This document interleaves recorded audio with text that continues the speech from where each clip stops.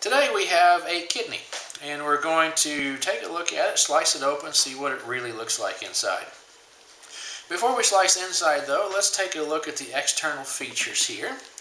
And what we see here in this complex of stuff is we see the renal artery and the renal vein right here. So it's two pretty good size openings. I don't know if you can see that or not, but these are pretty good size tubes running in and out here because the kidney is a blood filtering unit, so it makes sense you'd have large inflow and outflow of blood. Also, we're going to have the ureter coming out here, and we're going to find that right here. So this is a much smaller tube because the urine coming out isn't nearly as much as the blood flowing in and out. So smaller tube. But this whole apparatus here is renal artery, renal vein, and ureter. So that's the external anatomy, and otherwise it just looks like this sort of brownish structure, and this one's a little bit lumpy. It's been shrink wrapped in a bag for a while, so it doesn't look quite as smooth as it would if we took it fresh out of, in this case, the pig. So what we're going to do now is we're going to slice it open.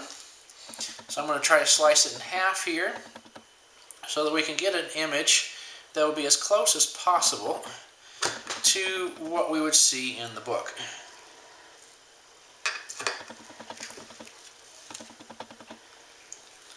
So take just a minute here of slicing.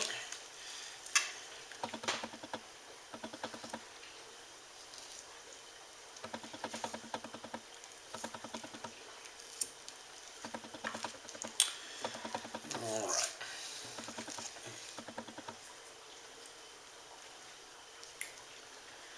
And this is not incredibly exciting when we look inside here, so it's not nearly as good as the view in the book.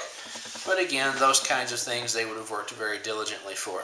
What we can tell for sure here is we can talk about the renal cortex. That's this outer rim of tissue around the outer part of the kidney there. That's the cortex. And if you recall, that's where we're going to find the nephrons doing most of the filtering is up in there.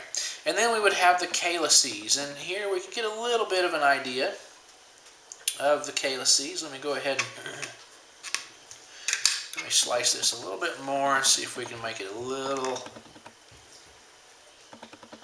more visible.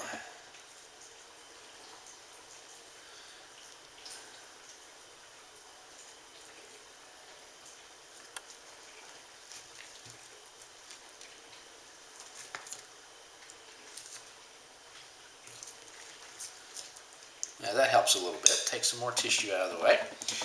So what we would have here, these white areas here would be the calyces, where that urine is going to come down out of the nephrons, and now in these calyces is going to start collecting together down here towards the renal pelvis.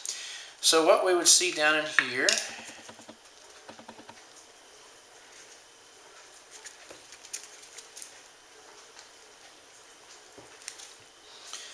we've got this opening starting to open up here, so it would be right in this area,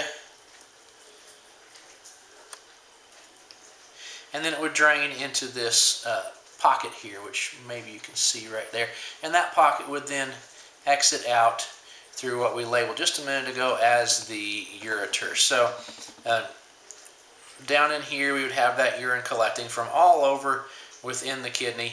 Up here we can see one of those major calyces right here, a little bit nicer. So all the urine formation in this area would drain into this tube right here, and then that would end up down here in this renal pelvis.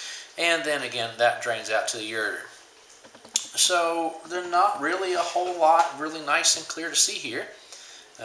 That's usually the way of it with kidneys. They don't look on average as nice as you would find in the books. But renal cortex, and then the medulla here where we find the renal pyramids and the calyces, formation of urine, trickle down the calyces to the pelvis, renal pelvis to the ureter, and then on down to the bladder. So that's going to wrap up the kidney for us here today. And again, it's not quite as exciting as we perhaps would have hoped, but that's about as good as it gets.